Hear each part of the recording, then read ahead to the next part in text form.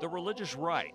Colorado Springs has many power players influencing evangelical voters. There are some prominent institutions with a very important voice, particularly in national politics. Nationally prominent, but locally not necessarily dominant. The number of church-going conservatives in El Paso County is fewer than many think. UCCS political science professor Josh Dunn. Denver has more people who belong to a church than El Paso County does. San Francisco does.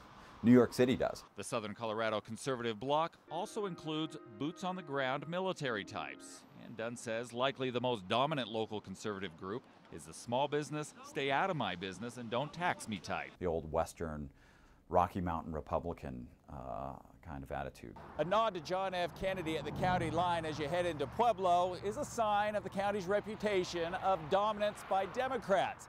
Yet, numbers from the past presidential race show there is a Republican reality. Obama got 57% of the vote and McCain 42%, a significant Republican showing. Head the other direction at the same county line, and it's all about Ronald Reagan heading into El Paso County. So why does Barack Obama campaign in a county where Republicans supposedly rule?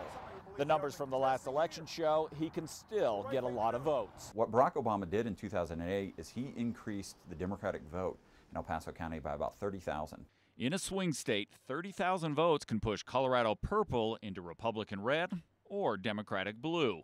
Remember the close race, hanging chads, and Supreme Court controversy in the Sunshine State.